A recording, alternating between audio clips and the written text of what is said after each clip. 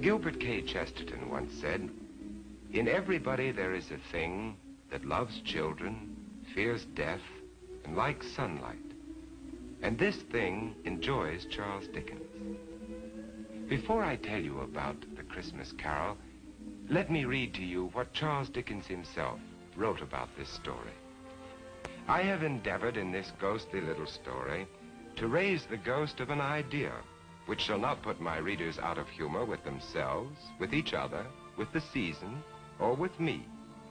May it haunt their houses pleasantly. Charles Dickens. To begin with, Jacob Marley was dead. There is no doubt about that. You will therefore permit me to repeat emphatically that Marley was as dead as a doornail. Did Scrooge know that he was dead? Of course he did. Ebenezer Scrooge and he had been partners for I don't know how many years. Scrooge never painted out Marley's name, and so there it stood 7 years afterwards above the warehouse door. Ebenezer Scrooge. Oh, but he was a tight-fisted old sinner, hard and sharp as flint. The cold within him froze his features because he always carried his own low temperature with him. And he didn't thaw 1 degree. Not even at Christmas.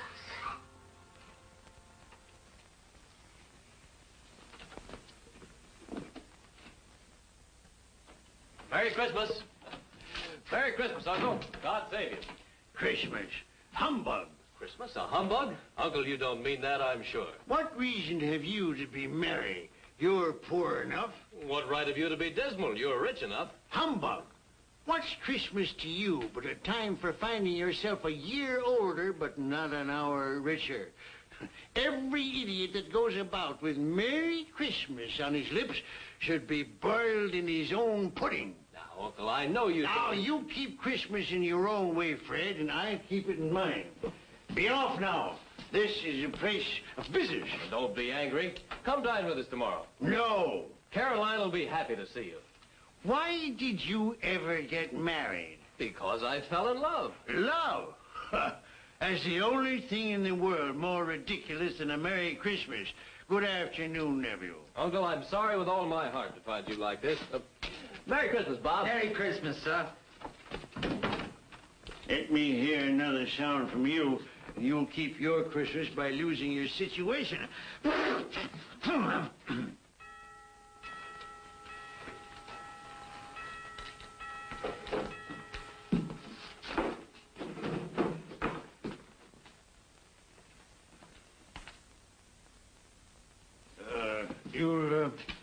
You'll want all day tomorrow, I suppose, Cressy. Quite convenient, sir. It's not convenient. But it's only 1 day in the year, sir. A poor excuse to pick the pocket of your employer every 25th of December. But be here all the earlier next morning. I will, sir. And a Merry Christmas to you, Mr. Scrooge.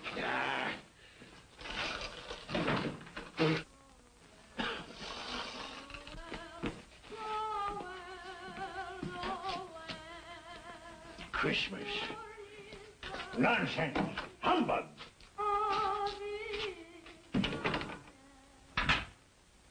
And while most of London was jovial and full of glee in honor of this Christmas Eve, Scrooge had taken his melancholy dinner at his usual melancholy tavern, and having read all the newspapers, he went home to bed. Scrooge lived in the chambers which had once belonged to Marley, his ex-partner, and as I have remarked before, Marley is dead these last 7 years. Dead as a doornail.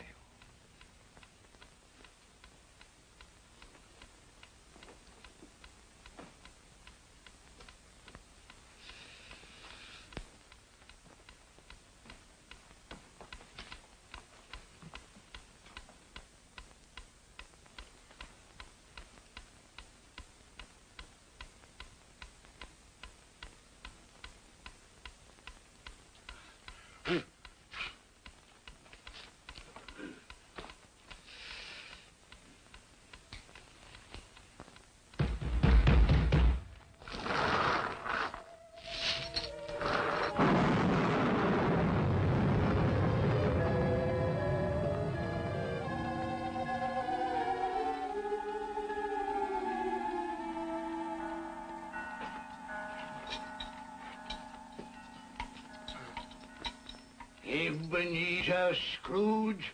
How now? What do you want of me? Much. Who are you? In life I was your partner, Jacob Marley. You don't believe in me? I don't.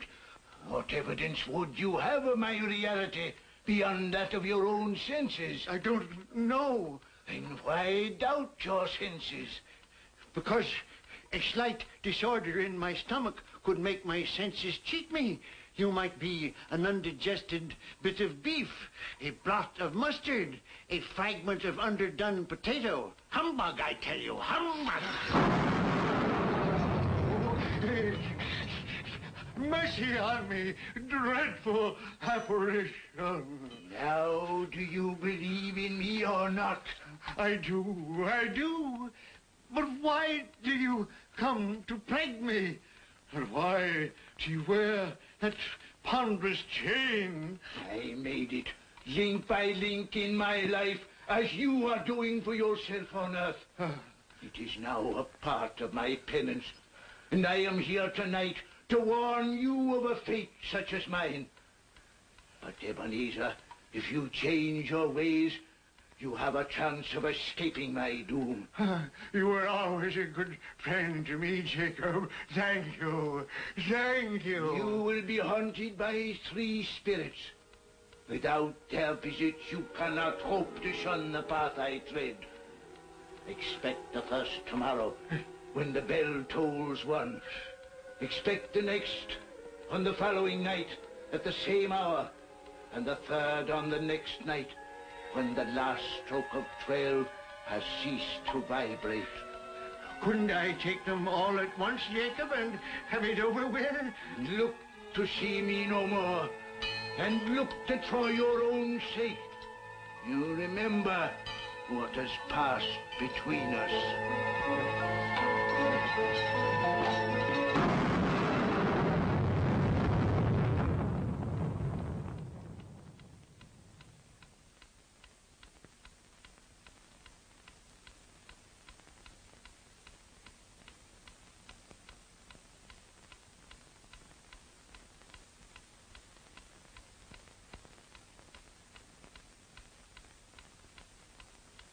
Scrooge tried desperately to say humbug to the strange happening, but the word stuck in his throat, unuttered, for it was highly probable it was not humbug. Being very much in need of repose from the experience he had undergone, or shall I say, fatigues of the day, he went straight to bed without undressing and fell asleep in an instant. A few hours later,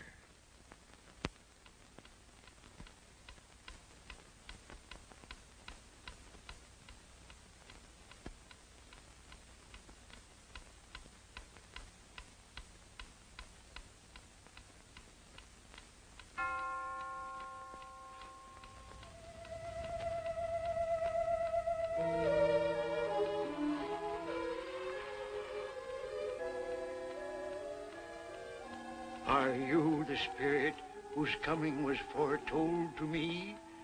I am. Who and what are you? I am the ghost of Christmas past.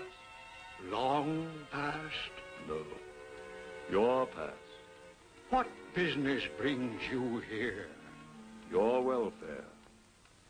I have things to show you, which are the shadow of the things that have been. Rise.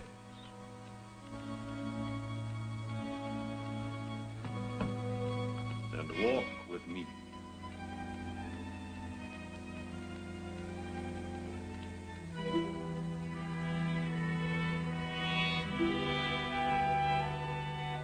The ghost of Christmas past led Scrooge down the road which he had forgotten for so many years.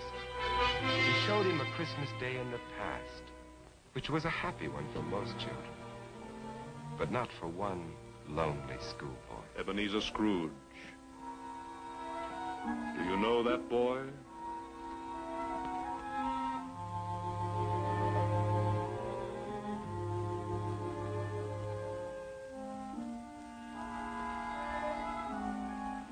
Yes, yes, I do. It is I as a boy.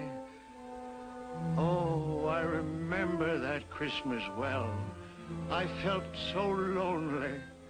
My playmates, they didn't like me. It was because you had shunned them.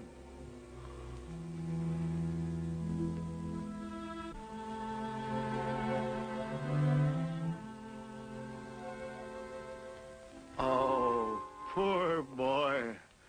I wish What is the matter? there was a boy singing a Christmas carol on the street last night. I should have liked to have given him something, that's all. Shall I show you another Christmas, 40 years ago, when a fair young girl released you from your marriage contract? No, no. Because she discovered you had ceased to love her. Your greed, avarice, and desire for wealth had killed the love she had for you. No, no, spirit. Show me no more. Leave me. Haunt me no longer. Awakening in the middle of a prodigiously tough snore and sitting up in bed to get his thoughts together, Scrooge had no occasion to be told that the bell was again upon the stroke of one.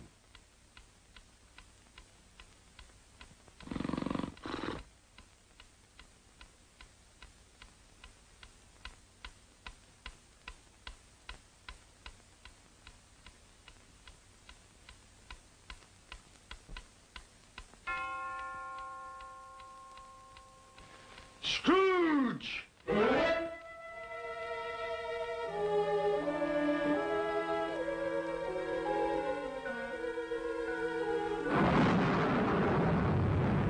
I am the ghost of Christmas present.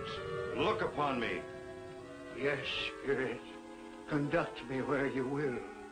I went forth last night on compulsion, and I learned a lesson which is working now. Tonight, if you have aught to teach me, let me profit by it. Touch my robe.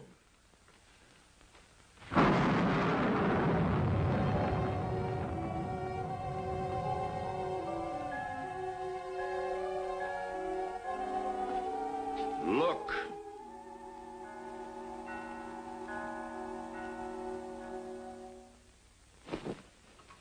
Belinda, bring the plates. Oh, no, Daddy, Belinda, there's a great deal of work to be done. Help your sister. Missy, you get the... If I came by outside, I could smell the sage and the onions. And you knew it was off, Mother. Oh, I certainly did, boy. Peter, set the chair. Can I put some chestnuts on the fire, Mother? No, your father will do that when he comes. What has gotten your precious father? And your brother, Tiny Tim? And Martha wasn't as late last year by half an hour. Oh. This is the house of your clerk, Bob Cratchit. But he has hardly a penny to his name. I, the ghost of Christmas present, have blessed his house. Here comes Bob now with another member of his family, Tiny Tim. And a Merry Christmas, everybody. And there you are, Tiny Tim, right in your own chair. Merry Christmas, Bob. And Martha. Yes, here I am again. Christmas wouldn't be Christmas without Martha coming to visit us. Bob. And how did Tiny Tim behave today, Bob? Fine. He told me coming home that he was glad he'd been to church, because it's pleasant to remember that the day is called Christmas. after he who made the lame to walk and the blind to see. Oh, beautiful Christmas table. It would be more beautiful if we had a turkey, but we'll manage. Of course we will. See what a happy family your clerk has on only 15 shillings a week? Tiny Tim. I didn't know he was sick and a cripple. Mr. Scrooge. I give you Mr. Scrooge, the founder of the feast. The founder of the feast, indeed. I wish I had him here. I'd give him a piece of my mind to feast upon. Dear, it's Christmas Day. It should be Christmas Day, I'm sure, when one drinks the health of such an odious, stingy, hard, unfeeling man as Mr. Scrooge. My dear, it's Christmas.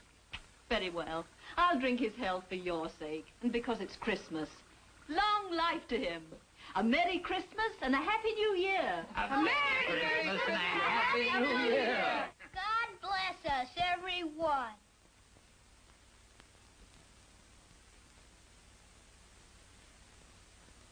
Tell me, Tiny Tim, will he live?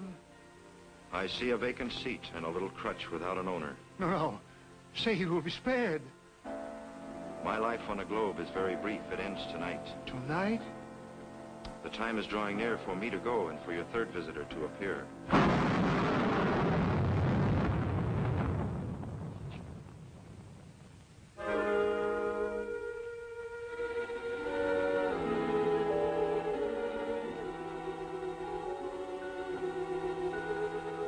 I am in the presence of the ghost of Christmas yet to come. Ghost of the future, I fear you more than any spectre I have seen. But lead on, I want to know.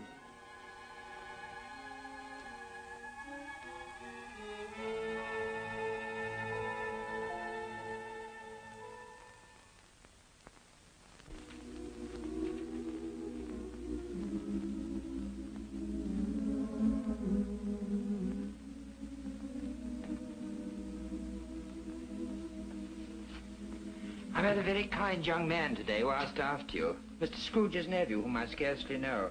I told him about Tiny Tim, and he said, I'm heartily sorry for you and your good wife. By the by, how he ever knew that, I don't know. Knew what, dear? That you were a good wife. Oh, everyone knows that. And he said, if I can be of any service to you at any time, pray come to me. He's rather unlike his old Uncle Scrooge, isn't he? If you must torment me, be quick. Take me to what else you have to show.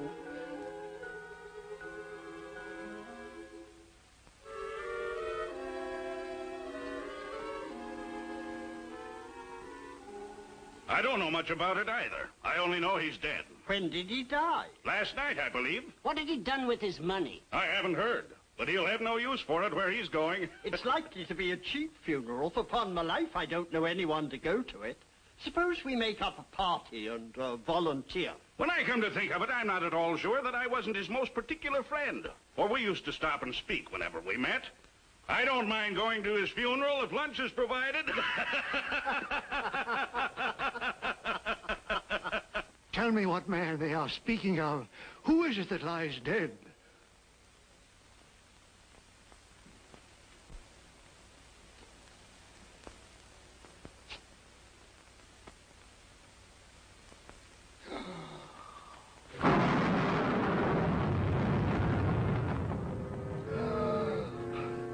No, hear me. I am not the man I was. Assure me I yet may change the shadows you have shown me. I will honor Christmas in my heart and try to keep it all the year. Tell me I may sponge away the writing on this stone.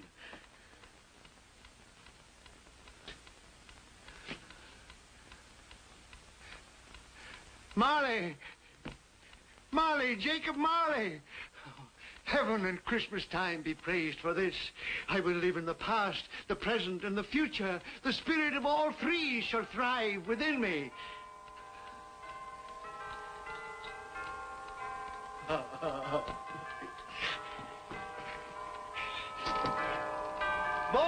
oh boy! Yes, sir? What's today? What, sir? What's today, my fine fellow? Today? Why, Christmas Day, sir. It's still Christmas, and I haven't missed it.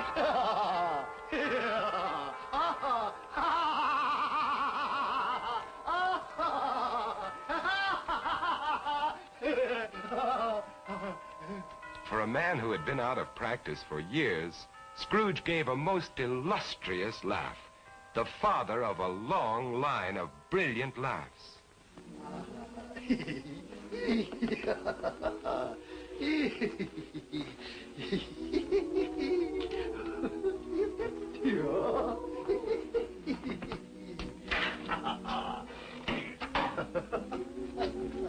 And Scrooge dressed himself all in his best, and at last got out into the streets, wishing everyone he met a Merry Christmas. Mr. Fred, come in. Have you room at your table for some friends? Oh, you're very welcome, Mr. Fred, sir. And you too, ma'am. I only hope that our lowly feast is to your liking. Now, don't fret about provisions. We brought plenty for all. Merry Christmas, Bob. Mr. Scrooge! And Mrs. Cratchit, for you. Mr. Scrooge. My dear, that's for you. Darling, for you. For me? And you, sir. Oh, Mr. Scrooge, I don't know how we can ever thank you. Don't. And I'm going to raise your salary and help your large family in every way possible. And Tiny Tim. I saw a friend of mine at church just a little while ago. A famous surgeon. You and I are going to see him tomorrow. And he's going to be your friend, too. Mr. Scrooge.